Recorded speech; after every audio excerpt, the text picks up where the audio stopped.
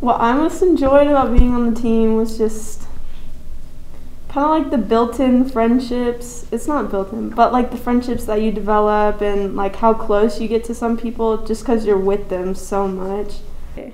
I would say probably winning districts my junior year and this past year, because it's just something that hasn't been done by Mount Juliet High School girls soccer before. So that was really exciting, and I think that was for sure a standout moment in my soccer career.